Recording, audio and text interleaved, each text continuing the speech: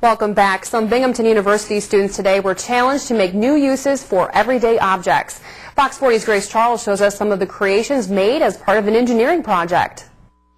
At first glance, it looks like an ordinary cereal box. But take a closer look and you can plug a guitar amp right to this phone jack right here, and you can jam away with it with whatever song you may want. Or for us less talented musicians, we have an iPod here already plugged into it. Over a dozen electronics made from everyday materials were judged today at Binghamton University as part of a reverse engineering project, which challenged students to take something apart and rebuild it or improve it. What we're actually trying to encourage them to do is to see that the devices in the world that they're working with can be changed. And if they're going to be engineering, they need to be able to think outside of the ways that we normally see devices so that they can learn to redesign and recreate things that we're used to seeing. And the lesson that many of these students learned today is that anything can be reused and turned into something beneficial.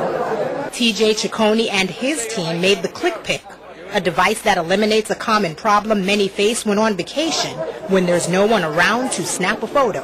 You just attach this camera to the walkie-talkie, get in the picture, boom. Another group found a way to feed your furry friend while away on that vacation. We took an old VCR and we turned it into a cat feeder. So you want to go on vacation, you just set the timer to go off 4 or 5 o'clock and your cat is automatically fed each day. In the end, the winners were Team 9 Lives and Fun by the Sun, who made a solar-powered car.